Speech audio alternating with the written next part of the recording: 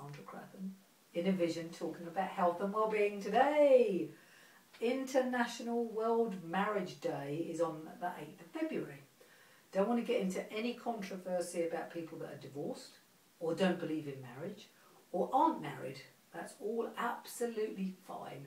This is just World Marriage Day and celebrating that. I think it's about, from my understanding of marriage, I mean, I've been with my husband since I was 18, so it's like, I think about 35 years of being married.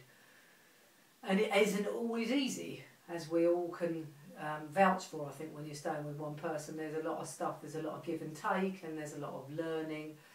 But ultimately, I really am grateful that I'm married, and I'm really happy that I'm married.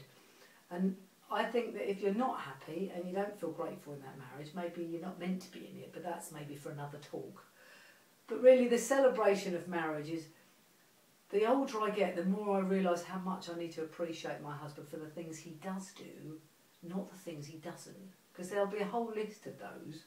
And I can obviously sit down and communicate what I need and so on and so forth. But I really like the idea of celebrating something that is actually quite sacred and very beautiful.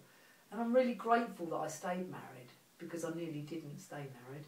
And as I said, it's okay if you are married or you aren't married or you've got divorced. But yeah, it's a time of gratitude, a time of sharing, a time of fun. I still want those times in my marriage. I really want to have, we go bike riding and we go out for coffee and we talk, and that's not always easy when you've got children. You know, I appreciate that, and if you haven't got children, people don't always make the time. So on this World Marriage Day, if you are married and you are in a happy relationship, just enjoy each other and have some fun.